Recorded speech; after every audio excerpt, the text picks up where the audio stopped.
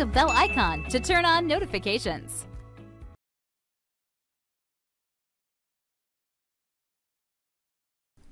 As we discussed, teams, project, and task are a way to organize your work inside Asana. So let's have a look at each of those elements separately.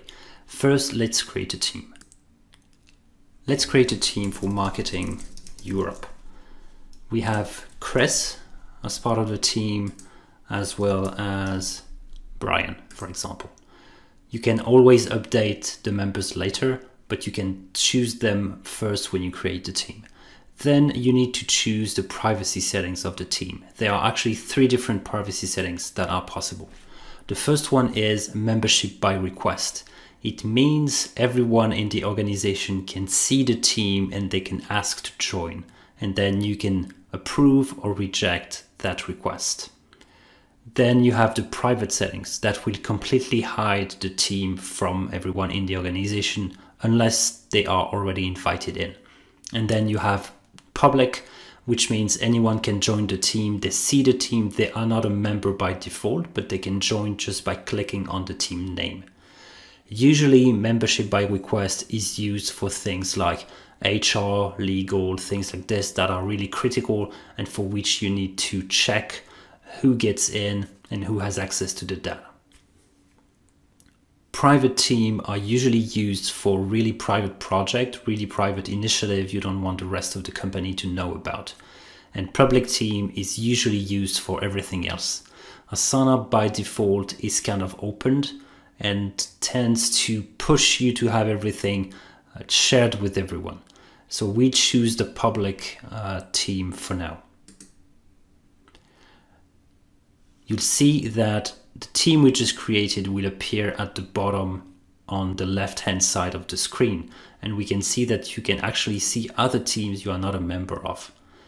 For example, this one is a public team you can join. This one is a membership by request. You need to request to join that team. Once you have your team ready, you can create your first project. So let's have a look and create a project to manage the blog we have for the Europe market. You click on new project and then you can decide to choose between a blank project, use an existing template, or you can actually import your entire project if it's stored within a spreadsheet. So let's create with a blank project. Then we're going to decide on the name, blog management. The team is already chosen and we again have to choose the privacy settings of the project. Public to team is pretty straightforward. Anyone that is a member of the team will see the project inside the team.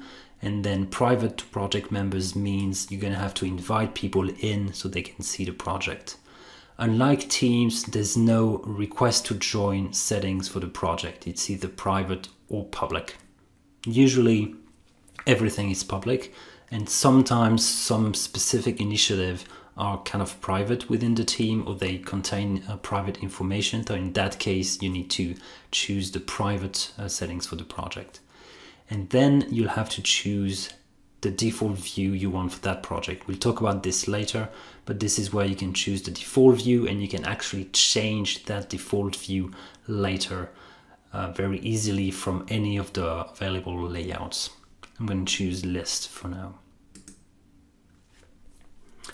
Once inside the project, you see an empty task list and it's up to you to start creating the first task. So for example, I'm going to create a first task, which is choose blog name, publish a first post, publish a second post, and invite freelancer to do copywriting. At one point, you're going to realize that you want to organize your work. You might want to create a section or kind of group the tasks together. And that is available within Asana by using sections. So for example, I'm going to create a section for blog post ideas, where you can store ideas about blog posts, for example. So newest campaign, 2022 marketing plans, etc., etc. Those sections in list view will become columns in board view, but this is something we'll talk about later. So that was the really first steps into creating your first project and creating your first task. You shouldn't overthink this part. You should just get on with it, create a first project and try to organize your work within that first project. And then pretty quickly you realize that the structure you designed, the structure you chose is actually not the right one. You might have to move to a different structure, or you might want to use a second project or a third project, or you might want to merge projects together.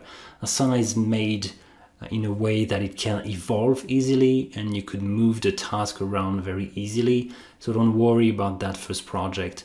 It is pretty sure that you will have to update the structure at one point.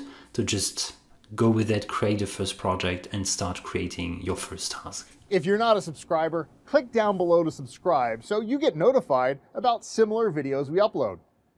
To see the full course that this video came from, click over there. And click over there to see more videos from Simon Says It.